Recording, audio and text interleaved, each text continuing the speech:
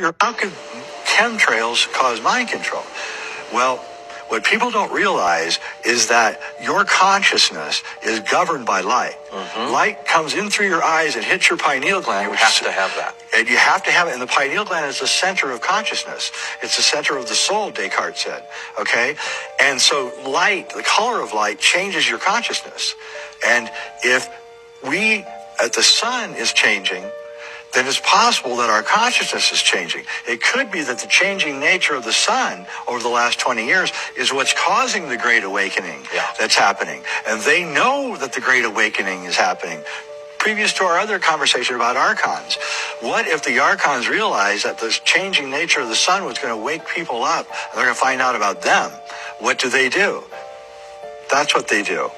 They spray the skies. Everywhere. I have a friend who just was traveling through Europe last week, 2 weeks straight in Europe. I go to Europe all the time. I used to never see chemtrails in Europe. He said the skies were filled with them. I have a friend who lives in South Africa, Michael Tellinger. Same thing. He tells me the skies are filled with chemtrails now. It used to just be the United States, he said. There's no clear days anymore. There's no clear days anymore. And they've upped it. I don't know if you've noticed, but they've upped it. It's now much more spraying than there used to be, say, 3 years ago. Right.